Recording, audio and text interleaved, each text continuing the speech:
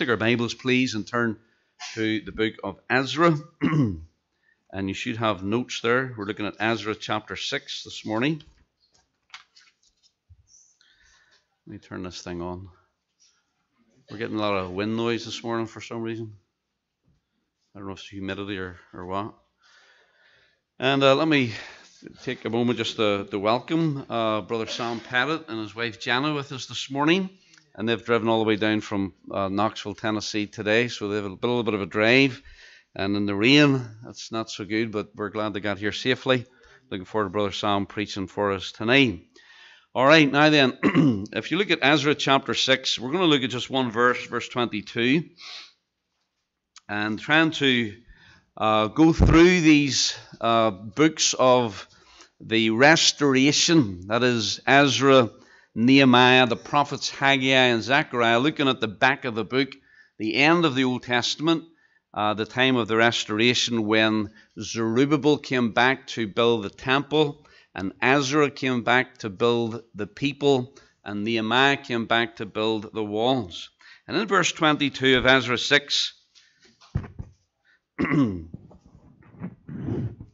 it says, in fact, look at verse 21, and the children of Israel which were come again out of captivity, and all such as had separated themselves unto them from the filthiness of the heathen of the land, to seek the Lord God of Israel, did eat, and kept the feast of unleavened bread 7 days with joy, for the Lord had made them joyful, and had turned the heart of the king of Assyria unto them, to strengthen their hands in the work of the house of the God of Israel. Now this is after the temple had been built and restored, and they had reinstituted the sacrificial system, and here they are enjoying the feast of Passover. Now we've come sort of a long way now in our story. We're trying to fill in some of the gaps here in just a moment, but I want you to look again at verse 22, the last part, and we're coming in on this theme that is mentioned here.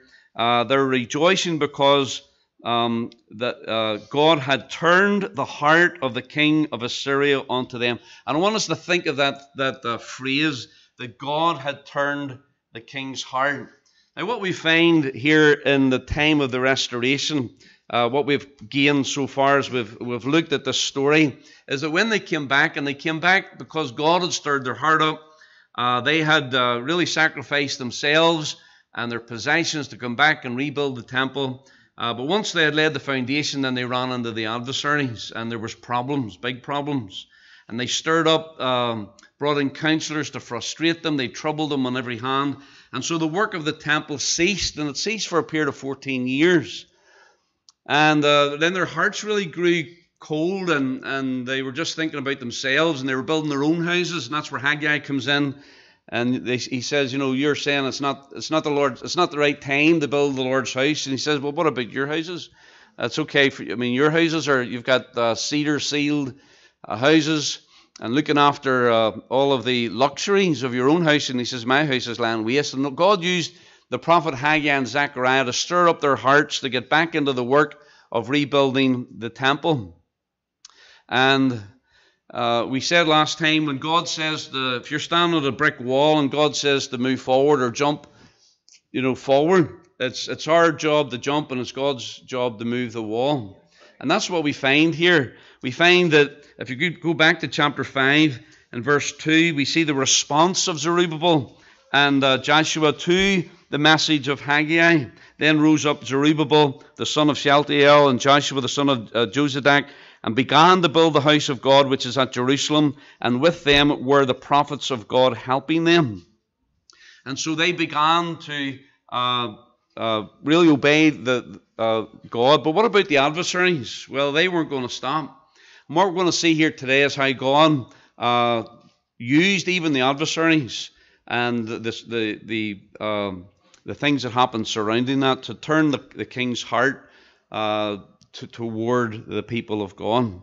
Now, there's always people who will stand against God's people. If you look at your notes there, of course, Christians find themselves in the same hostile environment in this world that the Jews did of that day.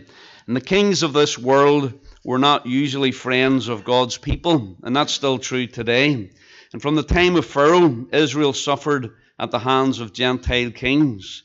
And you could go all the way through from Pharaoh, and then even when they came into the land, and you had the Philistines harass them, and the the Moabites and the Ammonites, all through Old Testament history. And then you had the kings of Persia, which we're dealing with right now. Of course, Nebuchadnezzar. The reason they went into captivity was because of Nebuchadnezzar, that Gentile king of Babylon.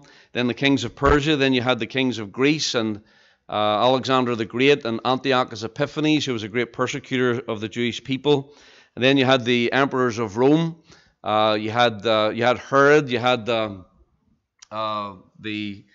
different emperors like Vespasian and Titus in 70 AD. You had Nero and all these kings, Gentile kings, who have persecuted Israel, and also, of course, the church as well. And so, like Israel, we too can find ourselves on the wrong end of government oppression. However, the lesson this morning will teach us a very important lesson. That is that God is bigger than any government and more powerful than any king. And so sometimes God, hits these Gentile kings head on. He did that with Pharaoh. Look over at Exodus chapter 15. Exodus 15. When Moses crossed the Red Sea, it was a time when God had vanquished them of their enemies. God used the thing that they thought was going to kill them, the Red Sea, to actually save them. They went through in the night time, and then when the Pharaoh and his army came after them in the early hours of the morning, God closed the water in upon them. And as they stood upon the other side, we hear this song of Moses in chapter 15 of Exodus. Then sang Moses and the children of Israel this song unto the Lord, and spake, saying, I will sing unto the Lord, for he hath triumphed gloriously. The horse and his rider he hath thrown into the sea. The Lord is my strength and song, and he has become my salvation. He is my God, and I will prepare him an habitation, my father's God, and I will exalt him. The Lord is a man of war. The Lord is his name. Pharaoh's chariots and his host hath he cast into the sea. His chosen captains are also drowned in the Red Sea. And all the way through there, it's a song of triumph, that God is a man of war, and that God had defended his people. And of course, at the second coming of Christ, that's when really all of the Gentile kings will be subdued, and those who are the Antichrist and all those who follow him will suffer severe judgment. And Jesus will come as the King of kings and Lord of lords. So sometimes God fights Gentile kings head on. But what we find in this scripture and others is that sometimes God changes their heart from within. And of course, the key verse here, if you look at your notes there, Proverbs 21 verse 1, this is one we've heard for a long time. The king's heart is in the hand of the Lord as the rivers of water. He turneth it whithersoever he will. And that's true not only of the king, but of all people. God is sovereign, and God can work in a man's heart to change somebody. Now, one of the kings that he changed was Nebuchadnezzar. Look over at Daniel chapter 4. And in some ways, God went to war with Nebuchadnezzar, but on a personal level. We remember in Daniel 4 the story how that Nebuchadnezzar was lifted up in pride, and at this point he was a lost man. He was an enemy of Judah and took them into captivity. And if you look at Daniel chapter 4 and verse 34 through verse 37, this is the testimony of Nebuchadnezzar. And at the end of the days, I, Nebuchadnezzar, lifted up mine eyes unto heaven, and mine understanding returned unto me. Now the whole story is that when he lifted up himself in pride, that God abased him and basically robbed him of his sanity. And for 7 years, Nebuchadnezzar basically behaved like an animal. And his hair grew out, his nails grew out, he ate straw and grass. And he slept outside. He basically lived with the animals. But when he somehow surrendered, when he lifted up his eyes unto heaven, when he yielded to the God of heaven, mine understanding returned unto me, and I blessed the Most High. And I praised and honoured him that liveth forever, whose dominion is an everlasting dominion, and his kingdom is from generation to generation. And all the inhabitants of the earth are reputed as nothing. And he doeth according to his will in the army of heaven and among the inhabitants of the earth. And none can stay his hand or say unto him, what doest thou? Now this is what Nebuchadnezzar is talking about. He's describing God here. Verse 36, at the same time my reason returned unto me, and for the glory of my kingdom, mine honour and brightness returned unto me, and my counsellors, my Lord, sought unto me, and I was established in my kingdom, and excellency and excellent majesty was added unto me. But something had happened. God restored to him what he had lost because he had learned the lesson. But notice how he concludes that testimony in verse 37. Now I, Nebuchadnezzar, praise and extol and honour the King of heaven, all whose works are truth and his ways judgment, and those that walk in pride he is able to abase. And so certainly Nebuchadnezzar, I think the man got saved. I think his heart was changed. And of course he learned it the hard way. But what we're going to see here is that that God is able to reach into the heart of man through various circumstances to change that man's heart. So let's go back to Ezra chapter 6. And we have three examples of this. First of all, King Darius in Ezra chapter 6 and verse number 1. Now, I want you to look at the little chart on the bottom of your notes there, because it's quite a complicated time, because you're covering in these last days of the Old Testament. You're basically we go from the Babylonian captivity under Nebuchadnezzar, and of course then there was his grandson Belshazzar was the king in chapter 5 who saw the handwriting on the wall. And Darius the Mede and Cyrus the Persian, the Media-Persian Empire, basically conquered Babylon. And so now you're into the Persian Empire with the Persian kings. And that takes us all the way up really until the end of the Old Testament. And so that little diagram on the bottom, I know it's quite complicated. There's a lot of things in there. But I've put some numbers there. 1 in red there is the first decree of Cyrus in Ezra chapter 1 verse 1. So that is where Zerubbabel and the people get to go back to build the temple. So that's right at the very beginning. And God named Cyrus by name. Do you remember after the 70 years that the Persian king Cyrus would command and allow the Jewish people to return? Then under number 2 there, return to Palestine under Zerubbabel. And the temple building is begun. Now notice Zerubbabel, there's a period of 21 years there. They first come into the land. There's 2 years when they basically settle down and they're getting things ready. And then they start to build the temple. And then, of course, they're stopped. And for 14 years then, the work ceased. And then when Haggai and Zechariah prophesied and Zerubbabel and Joshua began to work again, it was another 5 years. And after 5 years, the temple was completed. So there's a period of 21 years under Zerubbabel. But notice there's 58 years between Zerubbabel and Ezra. Okay, and you're going to run into Ezra in chapter 7. So there's 58 years between Ezra chapter 6 and Ezra chapter 7. And then at the end of when Ezra comes, that's number 7 there, the third decree under Artaxerxes. And Artaxerxes was, the return was for Ezra, and then, of course, Nehemiah. Artaxerxes was the king of Persia that commanded the rebuilding of the walls, and that's when Nehemiah comes back. And so from Ezra to Nehemiah, there's 12 years. So it just gives you a general idea of the time frame that's involved here. And, of course, Cyrus was the first king, and then you have... there's Darius the first, which is going to be the king that we're dealing with right now in chapter 6. Artaxerxes, the next king, is also called Ahasuerus, and he's the king of Persia during the time of Esther. Okay? And then after Artaxerxes or Ahasuerus comes Artaxerxes the first, and he's the one who makes the command to rebuild the walls. So if you go to Ezra chapter 6 again, in verse number 1, King Darius's heart was turned. It says, then Darius the king made a decree, and search was made in the house of the rolls where the treasures were laid up in Babylon. Now, why did he do that? Because once in chapter 5, the prophets had spoken, and Zerubbabel and Joshua started building the house of God.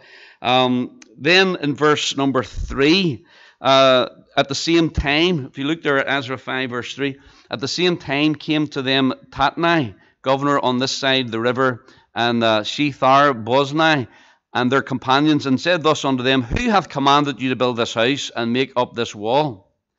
They said, what are the names of the men and we're taking names here. Who's given you the authority to do this? So here comes the opposition again.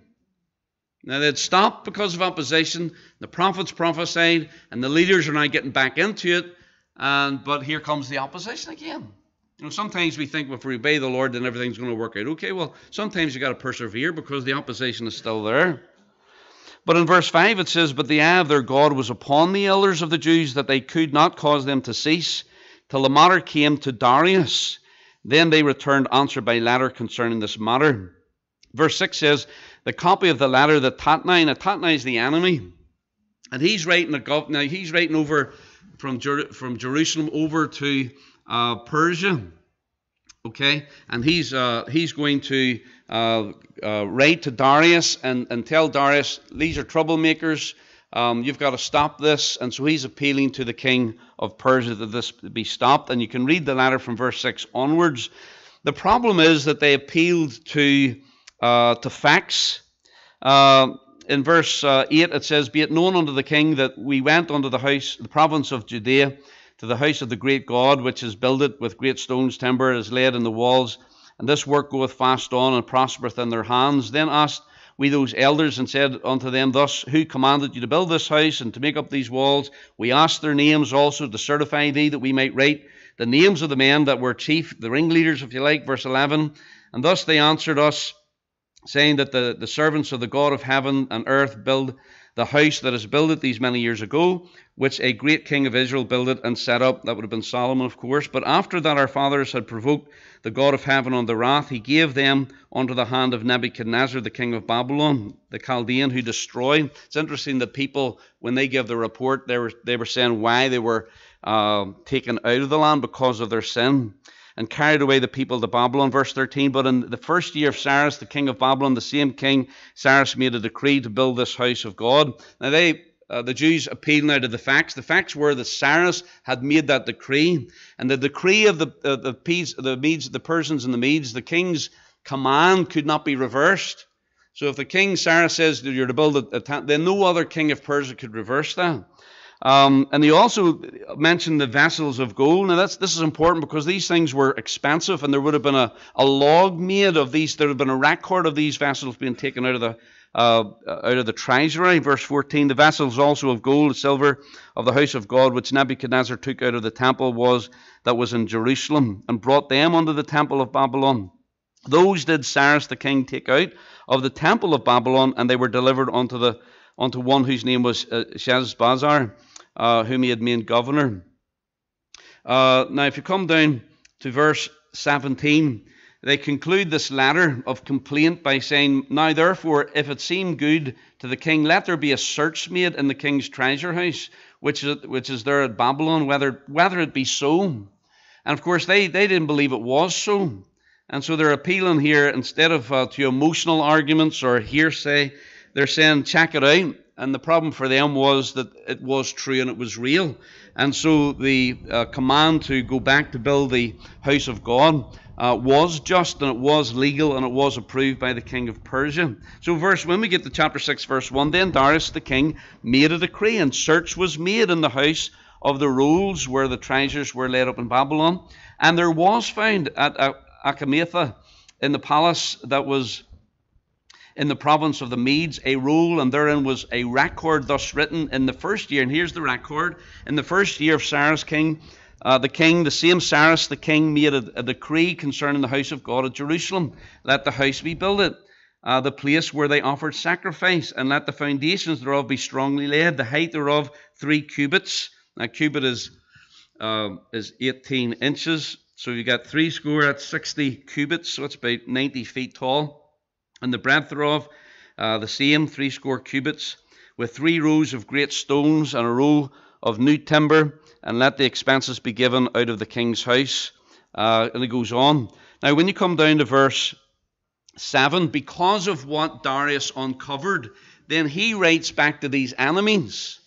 And here's what he says to them: "Let the work of this house of God alone." He said, now the thing was, it wasn't that Darius was for the work of God to begin with. God used this occasion to turn his heart to be the friend of Israel and what they were doing with the temple. He says, let the work alone, let the governor of the Jews and the elders of the Jews build this house in his place. Moreover, I make a decree that ye shall do to the elders of these Jews for the building of this house of God, and that the king's goods, even of the tribute beyond the river, forthwith expenses be given unto these men, that they be not hindered. He says, not only are you to leave them alone, but you're to help them, and you're to pay them out of the tax money that's coming from Palestine, or basically from Israel. That was the tribute money, which would be going back to Persia. He says, you keep some of it there and give it to the Jewish people who are doing this work. And he says, with expenses be given unto these men, that they be not hindered, and that which they have need of, both young bullocks and rams and lambs, for burnt offerings of the God of heaven, wheat, salt, wine, oil, according to the appointment of the priests which are at Jerusalem, let it be given them day by day without fail. I mean, can you imagine this letter coming to the adversaries, what this meant to them? It was just tragedy for them. But it was brilliant for the Jewish people. It was what they were needed. Now, Zerubbabel and Joshua, they had already started on the work. They had jumped, and this is what we see now as God is breaking the wall down, and God's making a way for them. Down in verse 11, also I have made a decree that whosoever shall alter this word, let timber be pulled down from his house, and being set up, let him be hanged thereon, and let his house be made a dunghill for this. And the God that hath caused his name to dwell there, destroy all kings and people that shall put to their hand to alter and to destroy this house of God which is at Jerusalem. I, Darius, have made a decree, let it be done with speed. Unbelievable. The whole thing changed around. I mean, it was just, the tables were completely turned. And the adversaries were greatly disappointed, and Israel rejoiced. Any wonder they were rejoicing here in verse 22 of chapter 6. Because they were rejoicing because God had turned the heart of the king of Assyria unto them to strengthen their hands in the work of the house of God, the God of Israel. It's an absolutely amazing thing to see this happening. It's almost like just the sovereignty of God at work, and God placing those things together, whereby the work was accomplished. So God was able to turn the king's heart, King Darius, his heart was turned. Go back to chapter 4. You may have noticed when we went through chapter 4 that we didn't go through chapter 4. We basically went from verse 1 to verse 5. We talked about the opposition. And then we went to verse 24. Then ceased the work of the house of God which is at Jerusalem. So it ceased unto the 2nd year of the reign of Darius, king of Persia. But in verse 6, it mentions Ahasuerus. In verse 7, it mentions Artaxerxes. Now, the thing about it is, these two mentionings of these two kings are out of order chronologically. Okay, as you see on your map here, Artaxerxes or Ahasuerus and Artaxerxes the first didn't come until 50 years later. Okay, but when Ezra was writing this, he inserted these things in that happened later. In other words, when he's explaining the adversaries, verse 1 now, when the adversaries of Judah and Benjamin, and it wasn't just the adversaries during Zerubbabel's time. It was also adversaries during Ezra's time and also Nehemiah's time. There are always adversaries. There's still adversaries there today. And look at verse 6. He says, and in the reign of Ahasuerus. Now, who is Ahasuerus? That's the king of Persia who married Queen Esther. Now, when he married Esther, did he know that she was a Jew? Nope. Look at verse 6. It says, and in the reign of Ahasuerus, in the beginning of his reign, wrote they unto him an accusation against the inhabitants of Judah and Jerusalem. That's all it says concerning Ahasuerus. In other words, we find that King Ahasuerus was getting a bad press. He was getting negative information about the Jewish people from the people who lived there, the adversaries. And when Ahasuerus got it, he doesn't say his response to it, as it does with Artaxerxes here in a moment. But we see here that certainly in the beginning of Ahasuerus' reign, he would not have been amenable to the Jewish people. He wouldn't be sympathetic toward them. And we find that in the book of Esther as well. Look over at Esther chapter 10. We don't have time to go through the whole thing, obviously, but in Esther chapter 10, if you know the story of Esther, this is where it ends. Now, you got to read the whole story because it was looking really bad. And of course, it talks about the king Ahasuerus and his wife that was disrespectful and so on. He goes looking for a new wife, and he finds that new wife in Esther. But Haman, his hatred for Mordecai, the Jew, and all the Jewish people, he made this, got the king to sign this decree, which couldn't be changed, that on a certain day, all the enemies of the Jews could come in without any kind of repercussions and basically slaughter all the Jewish people. And so, and you know the story how Esther then has the banquet for Haman and the king, and then she reveals how she's a Jew, and so her life is in danger. And then the king goes crazy. And that's when that's when God turned Ahasuerus' heart toward the Jewish people. And by the time you're done, not only has he written another decree where the Jews can defend themselves, and that's where you get the Feast of Purim from, but also he exalts the Jewish people and basically makes them the head rather than the tail. If you look at the last chapter, in chapter 10, it says, "And the king Ahasuerus laid a tribute upon the land and upon the isles of the sea, and all the acts of his power and of his might and of the declaration of the greatness of Mordecai whereunto the king advanced him. Are they not written in the book of the Chronicles of the kings of Media and Persia? For Mordecai the Jew was next unto the king Ahasuerus." He was like Joseph, he was second in command here. "And great among the Jews, and accepted of the multitude of his brethren, seeking the wealth of his people, and speaking peace to all his seed." Because of what happened with Ahasuerus, his heart was turned, and really the safety of the Jewish people was consolidated because of that change that took place under King Ahasuerus.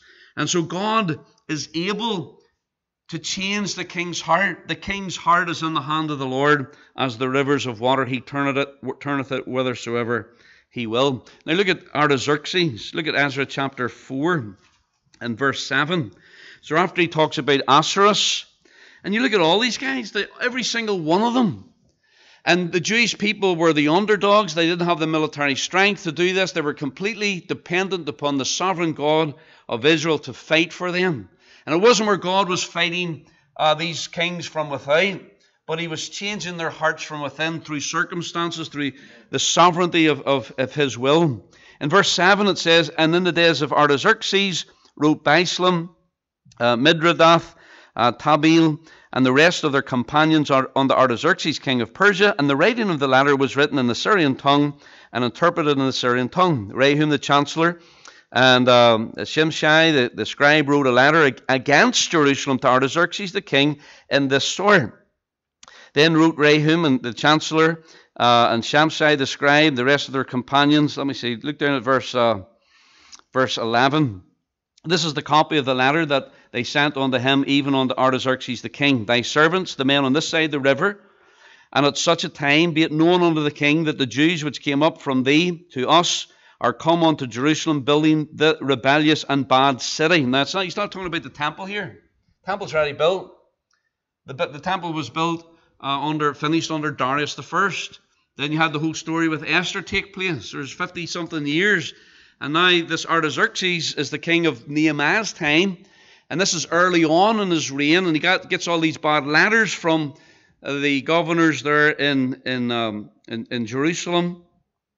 Down in verse 13, "Be it known unto the king that if this city be builded and the wall set up again, then shall they not pay toll, tribute, and custom, and so thou shalt endamage the revenue of the kings." And so it's really very negative. But notice the response. Let's see if I wrote this down here. Look at verse 21. This is the response of Artaxerxes. "Give you now commandment to cause these men to cease." That's the end of the letter.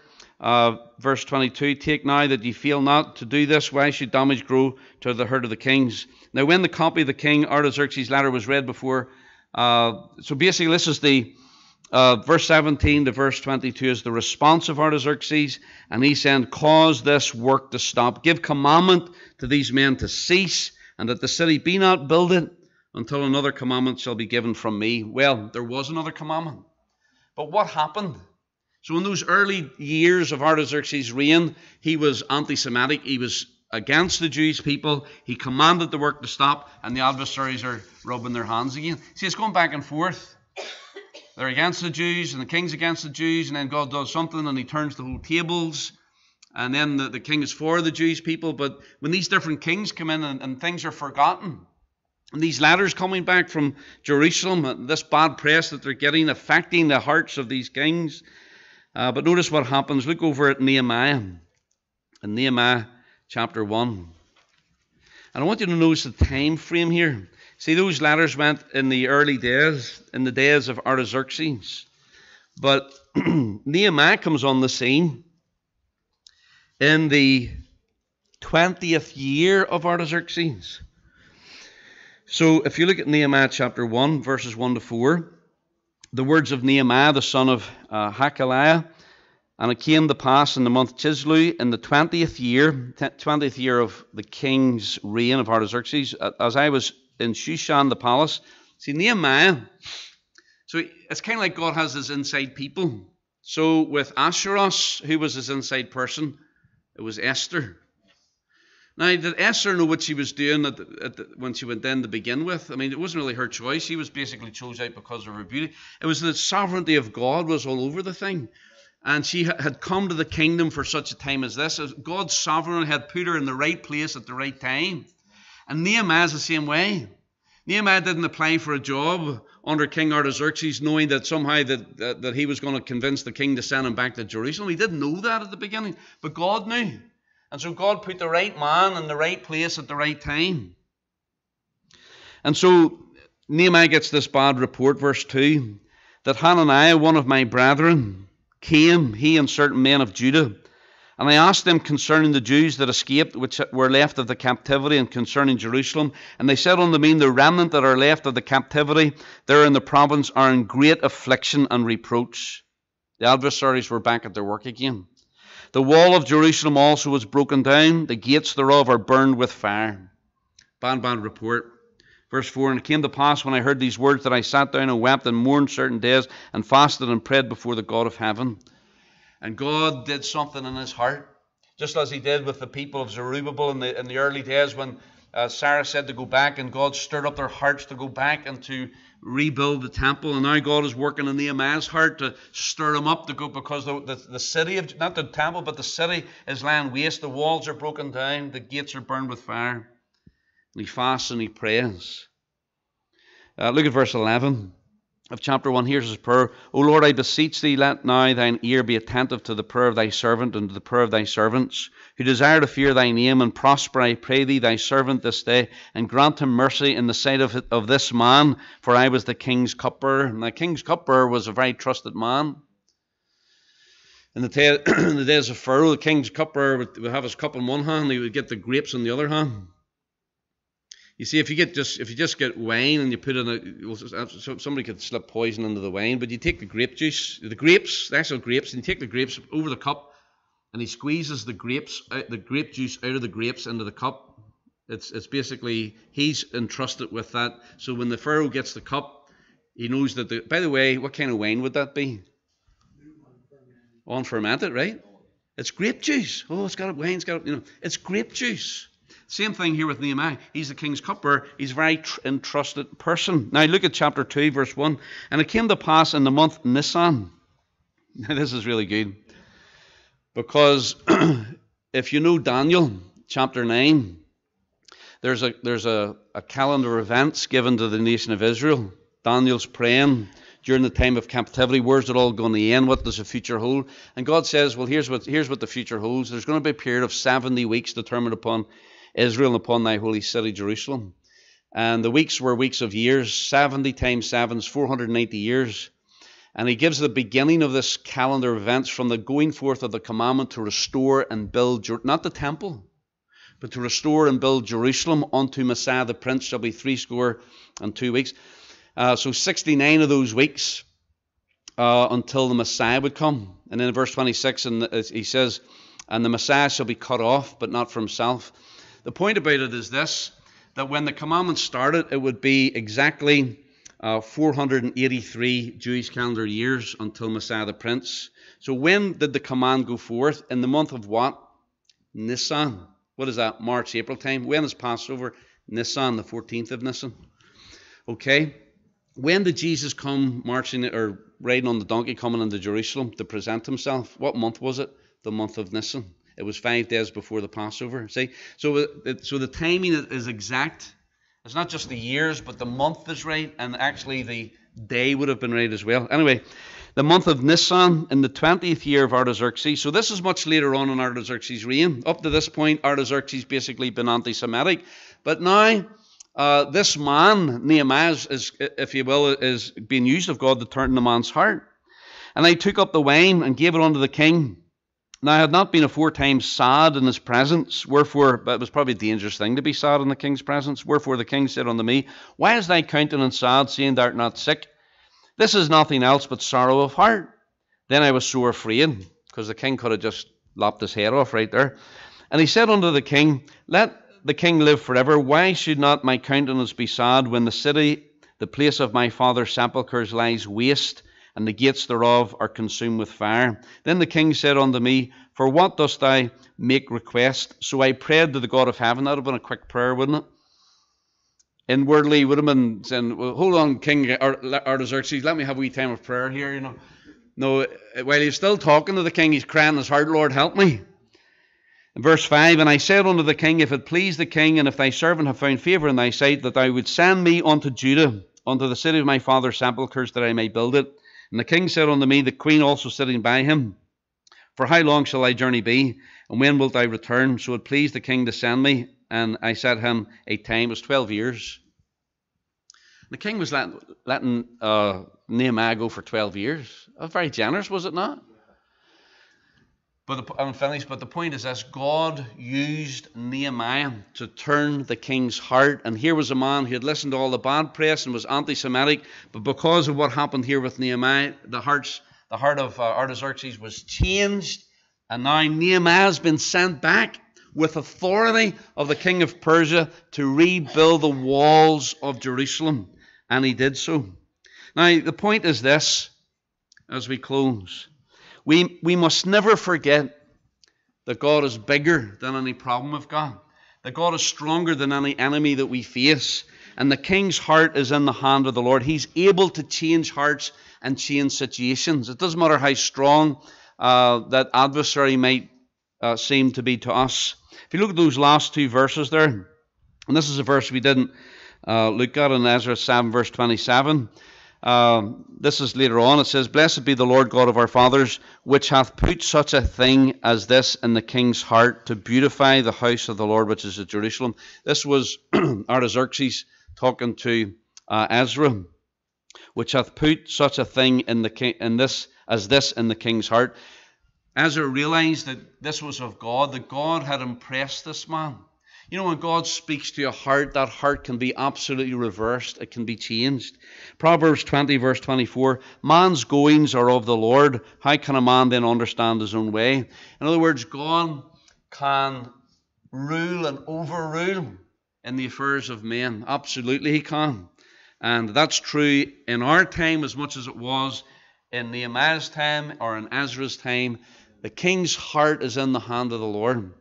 I to be honest with you, I think, I'm not getting into politics or anything, but when we think of what happened in the last election, I think God spared us. I really do, because of the direction the country was going in, and now that has been changed. Now it's not perfect, but at least you have a president who acknowledges Christianity and is somewhat sympathetic to Christianity and stands against Islam. Okay, so I think that has been an answer to prayer, and God, God exalts one, puts down another.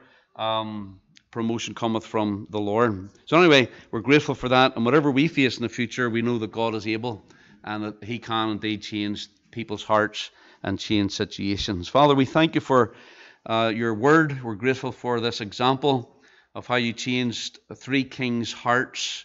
The Lord, that your work might go forward, and your love for Jerusalem and for the Jewish people.